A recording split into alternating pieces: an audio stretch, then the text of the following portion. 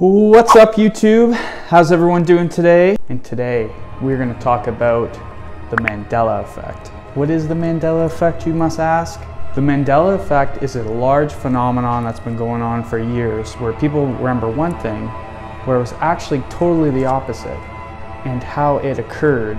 Some suggest it's just proof of an alternate universe. This 2010 false phenomenon called the Mandela effect in false memory of death of Nelson Mandela, where people thought he died in prison in the 1980s when he actually died 2013. Spooky, right? Now you guys remember that favorite cartoon, the Bernstein Bears? Well, it's actually the Bernstein Bears. Yeah, and that's just one of many. Remember Curious George, the monkey? He's a monkey without a tail. Now what? Now, I don't know about you guys, but I remember Curious George having a tail. Let's talk about Febreze. Everyone remembers Febreze, right? With two E's, it's one E. Oh, and you know Skechers? Yeah, there's no T. Okay, now this is my theory, all right? I believe that time travel exists, right? Sooner or later, it's gonna exist. You know, once time travel does exist, time's irrelevant, right?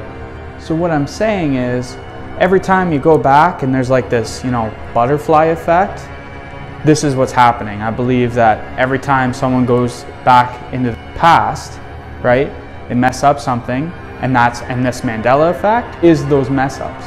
And I believe UFOs aren't UFOs. I believe they're time machines. That's gonna be for another video, another day. Oh, and do you remember Kit Kat? You know, the hyphen in the middle? Yeah, no, that's gone. That's not there. Flintstones. Flintstones has two T's in it, not one.